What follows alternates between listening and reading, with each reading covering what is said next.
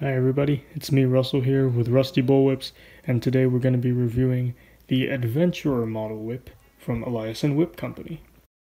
This 8-foot Adventurer Bullwhip was made by Isaac Eliason of Eliason Whip Co.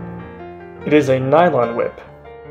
This whip is meant to look like an Indiana Jones bullwhip, or just any bullwhip that an adventurer would use. This whip was made with modern techniques, making it extremely functional and extremely fluid. The whip was braided in brown paracord with a 16 plat overlay. It has a super nice taper and an even better rollout. It's also very lightweight, which is also very forgiving on my arms. When you crack this whip, you only need to use minimal effort.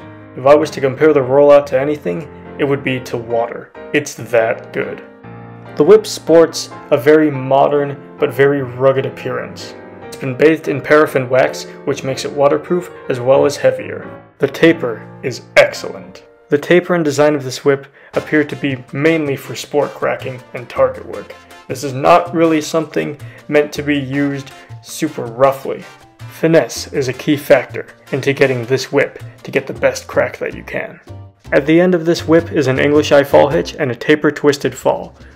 This allows all the energy in the whip to just smoothly come out. The smooth transition knot goes into an excellently plaited handle. The 8-inch handle has a checkerboard style design. The small heel knot and wrist loop allow for easy grippage. I would recommend this whip for beginners all the way up to advanced whip handlers. Its fine taper and super sleek design will get you cracking it in no time.